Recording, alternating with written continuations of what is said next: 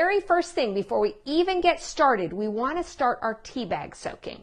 So you should have water. You only need about half a cup. I've got it set in here. You don't need that much. You need enough to cover the tea bag and make sure there's some water in there.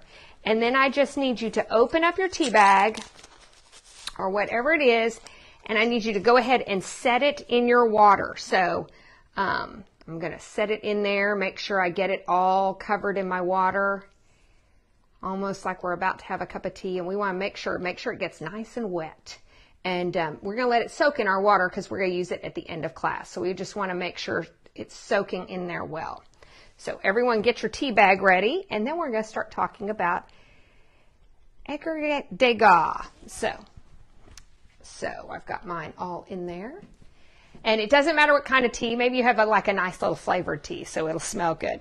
And then you need to have some watercolor, some kind of heavy paper. If you don't, just try it with what you have. We're going to have to be a little delicate with it. And then your pencils, and then something to add white. So pastels or chalk was what I recommended because this is a drawing.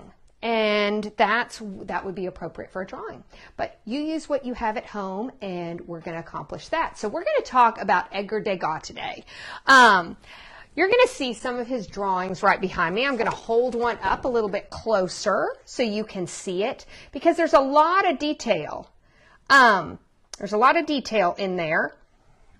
And what I want you to look at is how many lines there are. You see, if you've heard me talk before, I like to see the map of where you've drawn because it helps me know what you're thinking.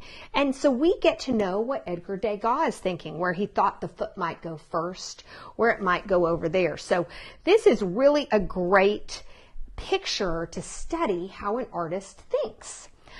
Now, you may know Degas by many of his ballet paintings, lots of ballerinas, beautiful pieces. But he also loved horses and jockeys. And the way those went together is he liked to draw things that had this beautiful performance.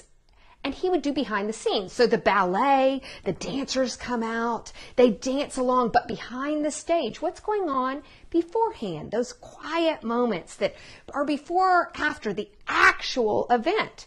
It was the same with his jockeys. He didn't necessarily need to capture the race. He wanted to capture that before or that after, the moment where the jockey might be just walking his horse and talking along. And he wanted to capture those. Now, he is living with the rest in the time of the rest of the Impressionists. We've talked about Impressionism, and you'll hear me mention Neo-Impressionism, Post-Impressionism. Just keep Impressionism in your mind. And that's like a little over 100 years ago, and there are lots of artists, and most of it's concentrated in France.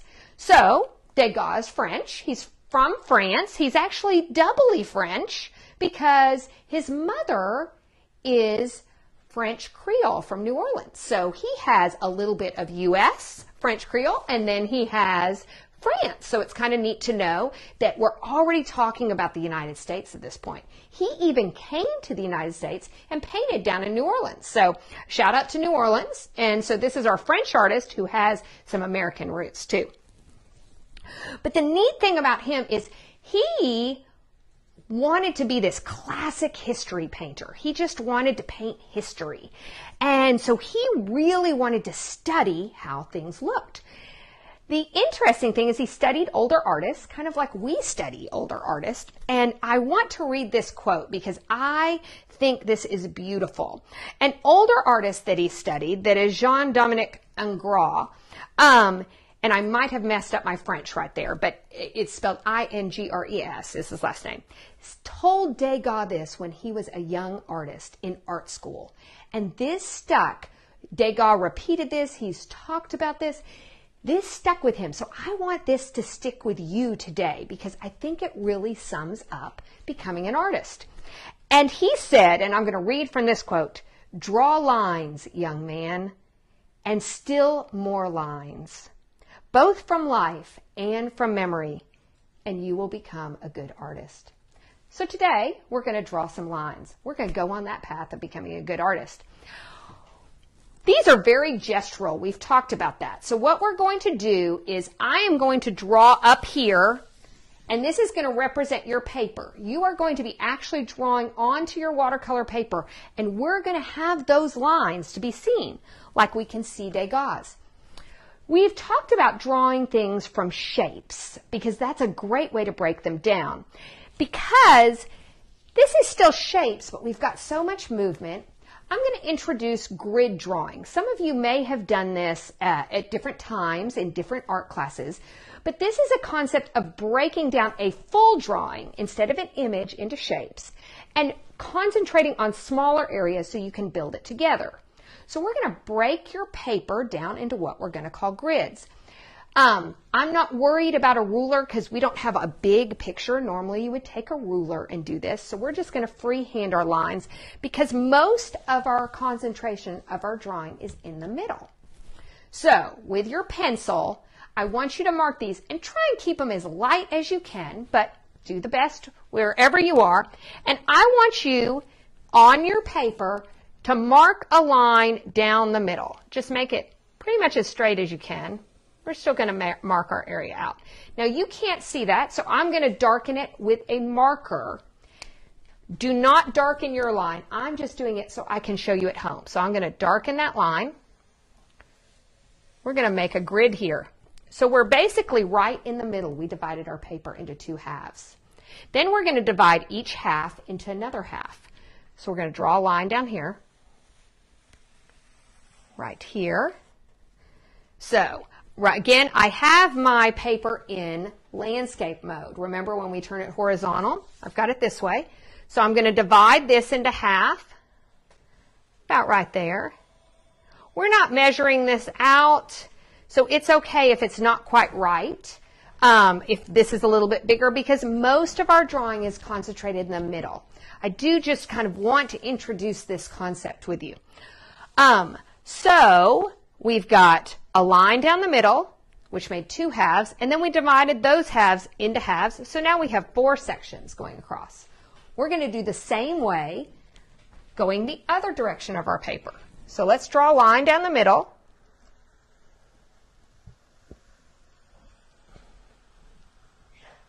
Okay, about down the middle. And then we're going to divide this into 2 and this into 2. So we're going to come right between those and draw a line down the middle right here.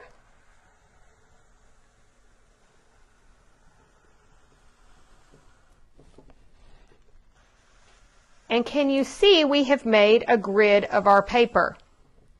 Now, when I'm drawing just single subjects, I do like to break those down into shapes. When I'm drawing a full scene, this is an excellent way for a beginner student to understand where relationships are. So, oh, there's a question online about the tea bag, I think. Do you need the hot water? Do you need hot water? So normally, if I was I just told you what we're going to do with the tea bag. But if I was antiquing paper, I would boil the tea. But today, we're going to be scrubbing the paper with it. So warm water is ideal, but knowing that everyone's preparing differently for these lessons, and knowing that you might just turn this on, I went ahead and just said a cup of water. So mine was room temperature when I put it in. So you'll be fine no matter what. So everyone should have, so now if you want to count your grid, we're going to make sure we have 4 across, 1, 2, 3, 4, and 4 down. So we have 16 squares. Now, if I broke this down, which I'll do kind of the same thing right here, we're going to draw a line down the middle. Can you see that, Talia, on the camera? Okay. So we're going to know where we are on our grid, and then a line down the middle here. It's going to make a, oops, I went a little wonky there. It's going to make it very specific. Now, if anybody wonders what the name of this piece is, it's 2, but 2 is in French, it's droit, but it's 2 jockeys. Pretty easy to remember. So, and we're going to draw a line across, right across there, right across there. And now, hopefully, you can see what we're doing. We're going to transfer these images onto here. Are you ready for this? So let's grab our pencils. You can do this. This is a great exercise to do with an image from a magazine or a greeting card or something if you're just practicing. So we're going to break it down. Notice most of our drawing is in this middle section. So most of your drawing is going to fall in here. So we're going to start right up by his cap. If I look in this square, I see this top part of his cap and this. So let's put that in there, right there. I'll put his cap right in there. Just that top part. And a little line there. Can they see my pencil or do I need to darken that? Maybe with charcoal or the, so here, we'll go. So you have basically that shape right there. So we're up in this, if we came to the top, we're in the second quadrant. We're going to get all our shapes going across the top here. So we don't have anything in this one, so we just skipped it. We've got that right there. Now we're going to come along and do he just has a little bit of his neck, the rest of the hat basically, a little bit of his neck and some of his back right there. Kind of a line. So can you see that? We've got that shape right there. So we don't have much in that quadrant right there. We just have that. So you're looking at where that is. Can they see that on camera pretty well? Do we need to come closer?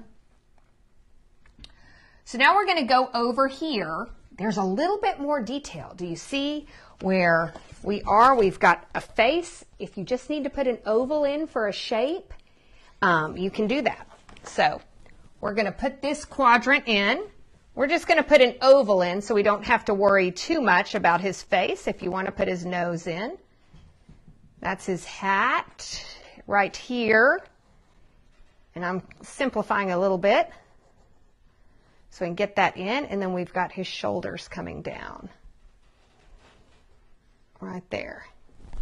Can you see how we're starting to develop the picture?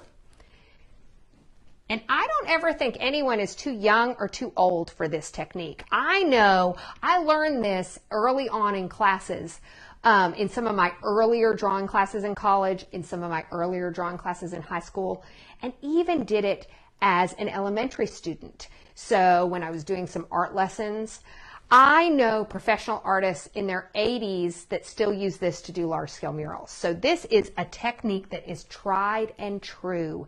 And even we found out Degas did use this method some too when he was trying to learn his history paintings.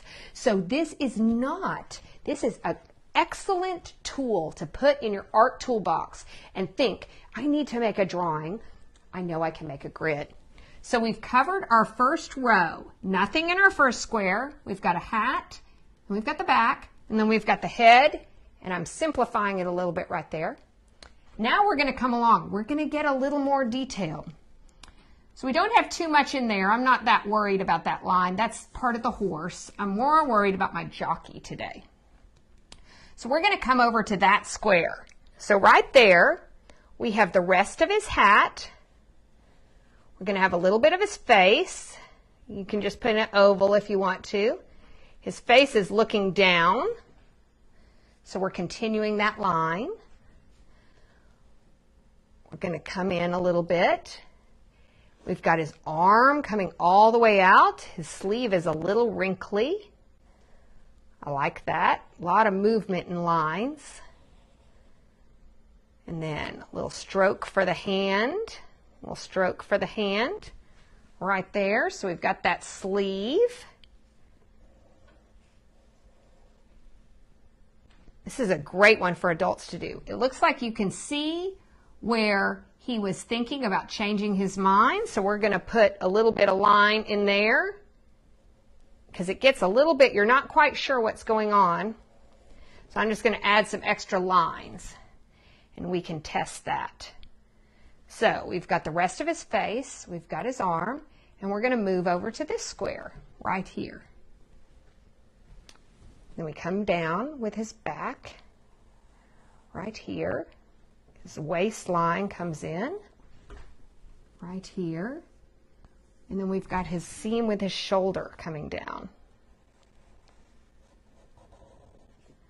Right there. We're going to come up.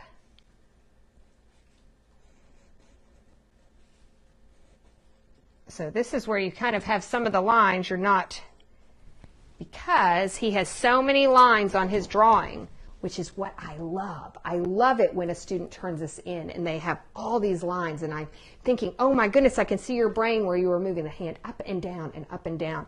That's why I love to show you master artists, artists that were important while they were living and important now. And this is what they did. I have so many students, and this is young and old. It does not matter your age. I teach a lot of adult classes that come in and go, oh, I messed up. Degas didn't think that. He was thinking, oh, I'm going to change my design and I'm going to make my mark so I understand what I'm doing. So I want you to know that when you look at your paintings. And if somebody says something to you about it, you go, I'm just doing a Degas. So now we're going to continue along and we're going to come over to our last square. So we're moving all the way across and then you're halfway through the drawing. So we've got our arm here. We can add his stripes in if we want to. Let's go ahead and add some of those stripes in. I like those stripes on there. Can you see? It's got a stripe going down here. Okay, and then we're going to come over here. And his shirt continues down here. He's got an arm in the back of his shirt right there. So, right there. We've got an arm coming.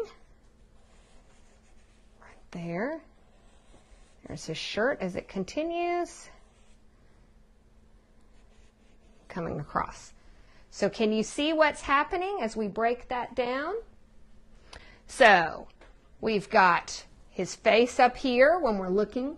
I can even put this one right next to it so you can see. So we've got his face.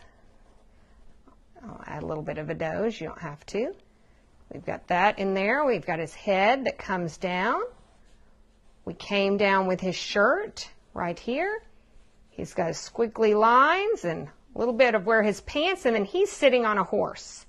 So we'll get that on our next row. How are your drawings coming along? Are you seeing how this works? This is a great way to understand drawings. And this isn't a wonderful piece to work from because really we're looking at the lines and we're understanding how this came together. So let me come back over here and let's go with our next row. This is what we're going to be working with. So I love this to use this for a drawing because we've got whole squares we don't have to put anything in. Isn't that great? So we know this whole first row is pretty much clear. So we're going to come over and we're going to work on these. And then we get to have some clear ones done. And you're going to have a Degas drawing. So let's put his leg in right here. So we've got that legs coming down right across there. It comes in and then comes back down right there. It's coming in. There we go. And it looks like I've got a little bit of saddle right there that's coming around. And I see just a little bit of the horse. So that way we'll know. And then I've got the rest of the hand right there. Just a few lines. So, and then we've got a continuation of that line. So when we break this down, there's not as much going on here. We've got the leg that comes down here. We've got a little bit of the saddle right here, and then it looks like you just get a hint of the horse going on. Coming up here from where that arm is. So we've got that. So let's go over. We're going to get where he's sitting down, and we're basically connecting these two like this right here. So we're going to come down and connect those. We also have a little bit of more saddle information right there and right here. Look at that. So we get that information and a little bit of the line of the horse coming along here. And that line's just going to continue on off over here, and we're going to see that. So let me go over where we are so everyone can get caught up. Let me continue this line out.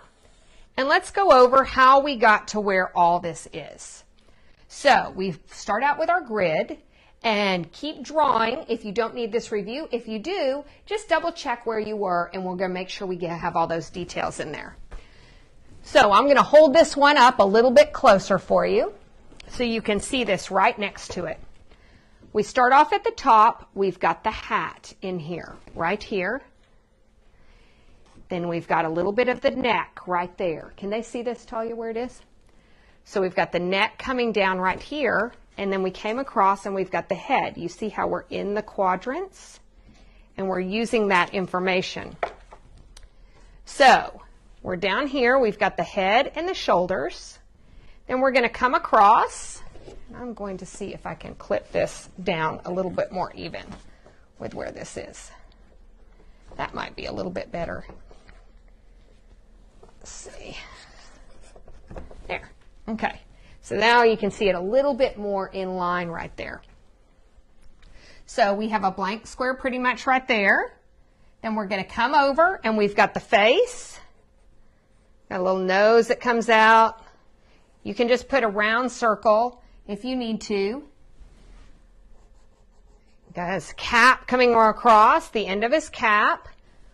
We've got his arm coming right there, right there. See as we come out, the other part of his arm. We've got his hand, just that stroke of his hand right there. It's kind of nice. It's just a gesture, a stroke right there. So we've got his sleeve. And then we've got some information that gets a little fuzzy on us. So this is where you can improvise. You can put a little bit. It looks as though he thought the hand might go up or down or change. So I put in a few lines here to represent that. And then we get ready to come over to the main body. So here we have his shoulder and his arm that comes down. We've got that. See how that comes down? We've got his back that comes down like that. And the top of his pants that come along here. A little bit of a line right there from the crease of his leg. And a few stripes on him. So then we pretty much start to build our jockey right there. So we've got a lot of that information. Then we come over here and we're going to put in that information. Now, do you see how gestural? Gestural means very fast, very capturing the essence. We did it when we did the Giacometti sculptures. We did quick gesture drawings with the stick figures. When you're drawing gesturally, you're doing it very fast, capturing what's going on. So we've just got the little arms and the sleeve. So we're going to put that in there. We're going to put the shirt coming around. And then his pants. And we're almost done with jockey number 2. We're going to come back to jockey number 1. Nothing in the first square. We're going to come in here. We're going to get his leg that comes in there. A little bit of saddle information. Looks like we've got a line of the horse. A few drawings to the hands. And we've got some more saddle right here. We're going to put that in there. And some saddle seat right there. Oh, we've got some more lines that just come down, so we're just going to add those. And then this looks like the back of the horse is just going to carry across, and we're going to go and we're going to finish pretty much our 3 grids. How are y'all doing? Does this seem like you've got this, or does it seem more difficult than drawing with the shapes? Every time your head has to surround itself with new information on how to do something, it's working extra time. So this gets you going in that way. So let's go down. We're almost done. Literally, we only have about 1 square that has information, and we've got some Degas jockeys. So what I want you to do is we could put his signature in there. There it is right there, Degas. And we're going to come in and you see how gestural this information is. So we're just going to, looks like he comes down and has a boot right here. We're going to get that in there, and we've got a little bit of a boot. It's just very simple, as though it's in the stirrup. And it looks like he's got a line for the stirrup and a line that comes down from there. And that's pretty much I think we've got a jockey, guys. That's our Degas drawing. So you have just now, using the grid, come up and figured out all these different things. Now there's a few other little gestural lines that are in there that are fine, which means if you want to add any gestures, if you want to continue on and add the horse, that's fine. If you want to add some detail down here. As long as you understand the purpose of the grid drawing. Oops, I forgot. Look, we've got a little detail right there. Let's get that. We'll finish him off right there. So here we've got jockey 1 and we've got jockey 2. And this is really a great example of understanding how grid drawing works. You can use this for very, very elaborate pieces, but it's great to start out with something pretty simple. And I'm not saying Degas drawing is simple. I'm saying just that we don't have as many grids to fill in, because this is a beautiful, complex drawing. I just want to repeat again what his mentor Ingres said. I want to repeat this quote because I really want this to stick with you today. It says, draw lines, young man, and I can say young woman, and still more lines. Draw your lines, both from life and from memory, and then you will become a good artist. So what we want to do is, this is a drawing. It is not a painting. So in drawings, you would, when you have a pastel and you use pastels, which Degas often worked in pastels, it would be considered a drawing, not a painting. So we're going to get to a little bit of fun on our piece now. I'm going to come down here. I do not have the drawing on here. So let me quickly let me draw it on here while Talia's coming down to the table. Right down there. I'm going to draw it real quickly for y'all. So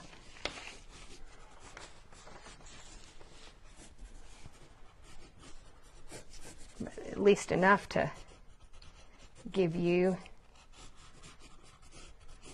an example.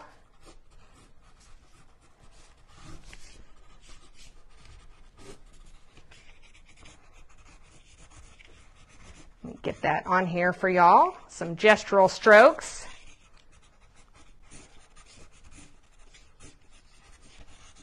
So, okay, we can go from here. So let's look at, so now I have some drawing. Can they see that pencil drawing, or do I need to go over that? So now we're going to take our tea bag, which we have soaking, and we're going to rinse out our water best we can. Okay, and we're going to start painting our watercolor paper. We're going to not paint where the white is. So I want to turn this around, and I want to show you what, no. So I want to show you right here, and tell me what you can see, Talia. Okay, both the pictures. So we're going to paint anywhere there's not white. So we don't want to paint his face. So we're going to paint with that tea bag. And I have it in my hand. I guess I could take off my Lipton decaffeinated tag right there, but I'm going to put it in my hand. And I'm going to paint all around it. And I am just using the bag. And I'm going to come in here.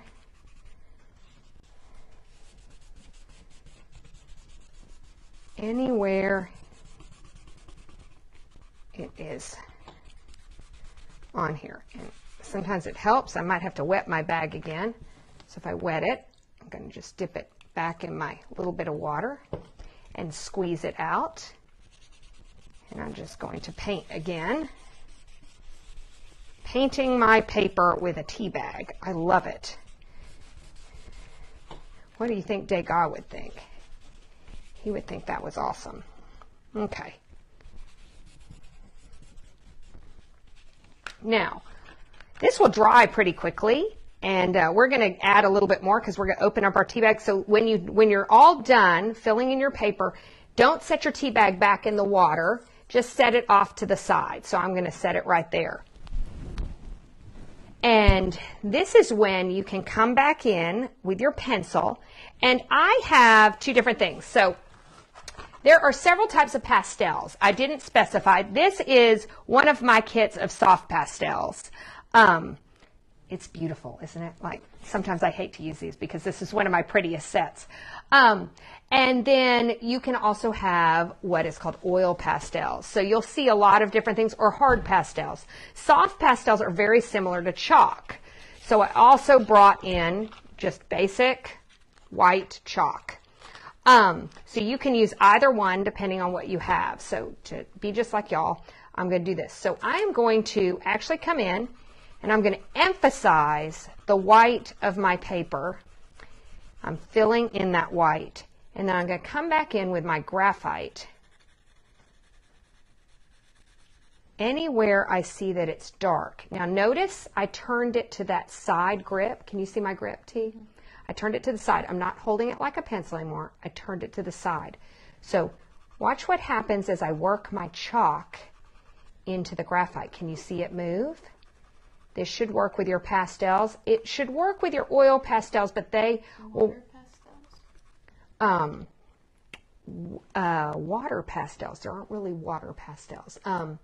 Their oil pastels are water resistant, and then all other like soft pastels, they are not waxy. They're very, very chalky, and they're beautiful. It's essentially like pigment in a stick. I'll pull one out right here. So can you see how I can just, both the soft pastel, how that just comes off just like that.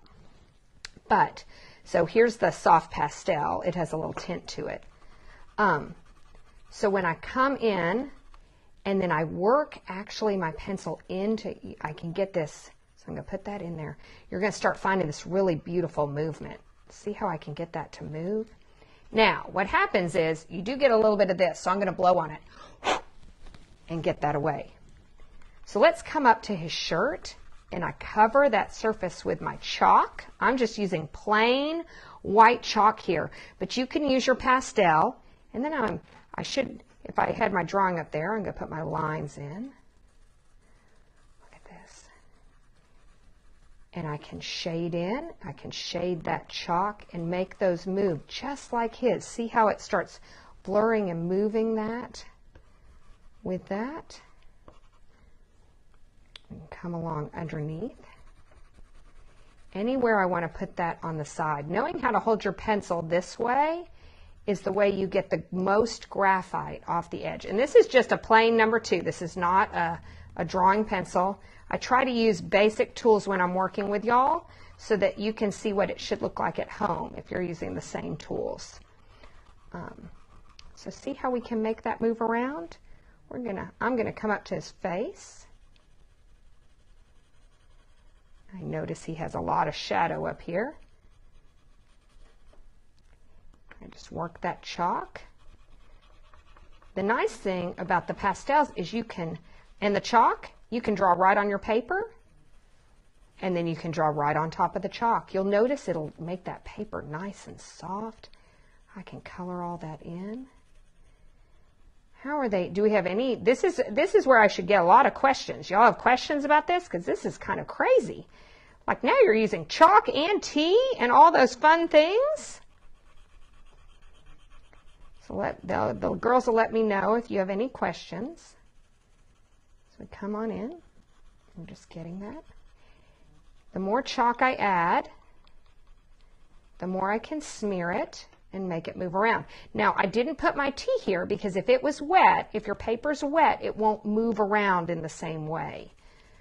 We need dry paper for this. So we wanted that tea for that contrast of this. And we're going to come back in. Let's put his leg in here. And you can continue with this.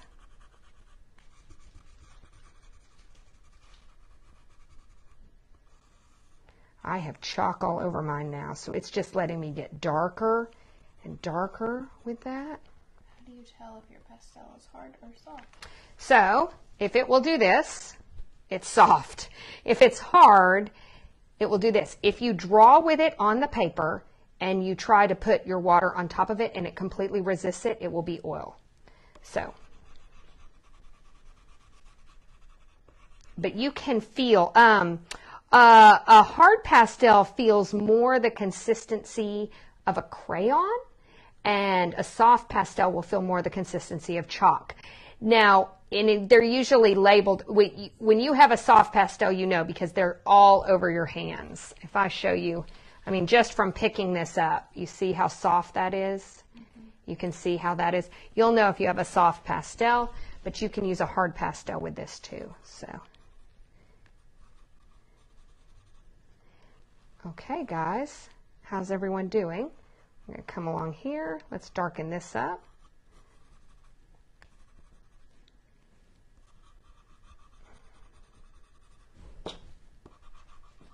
Oh, I picked up my other pastel that has a little bit of pink in it.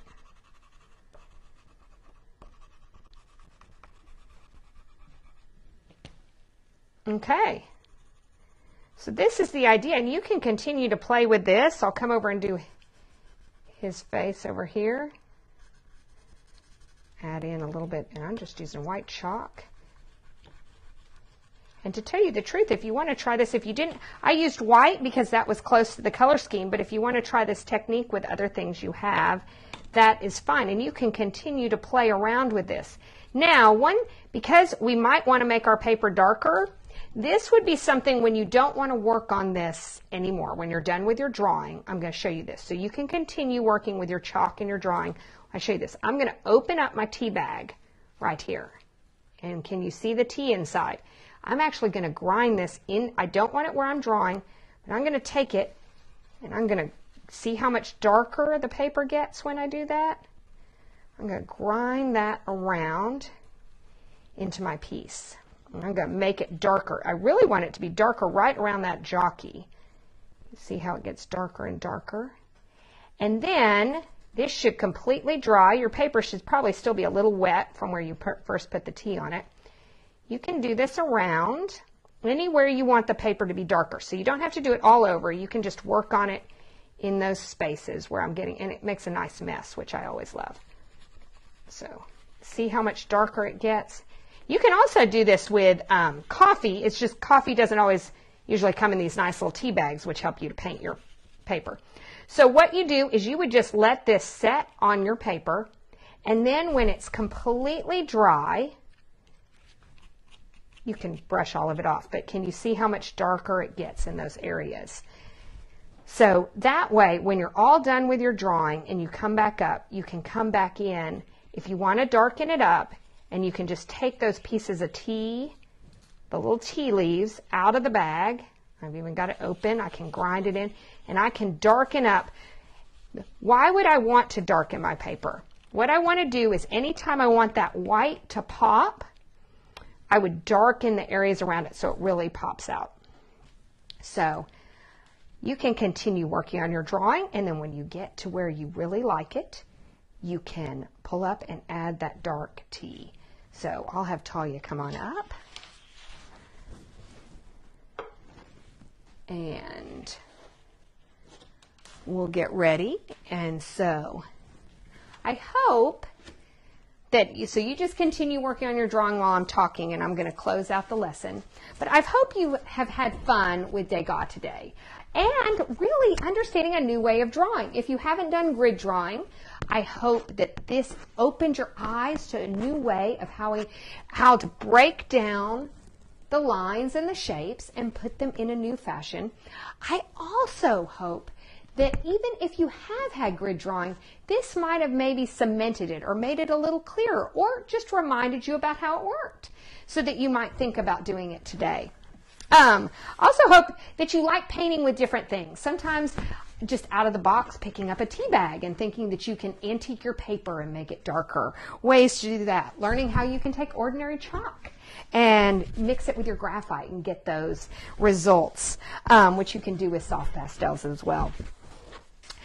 This is a fun artist. He really, really spent his entire life trying to be a better artist.